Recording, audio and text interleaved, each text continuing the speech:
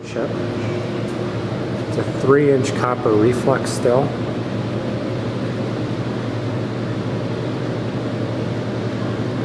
And he added a essential oil distiller to it,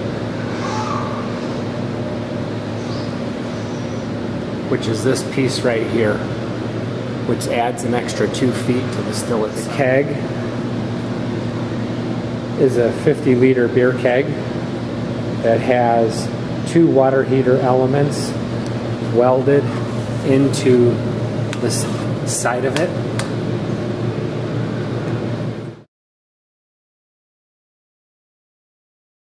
This piece here is the essential oil extractor.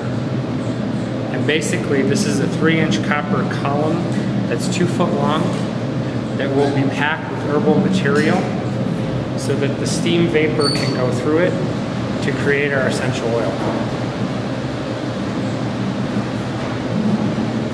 And you can see this is the other end of this unit, and they fit together like this to create the heart of the essential oil distiller.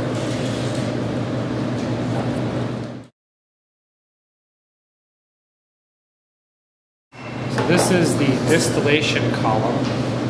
It is 3 feet long and 3 inches in diameter, and it is packed with copper mesh.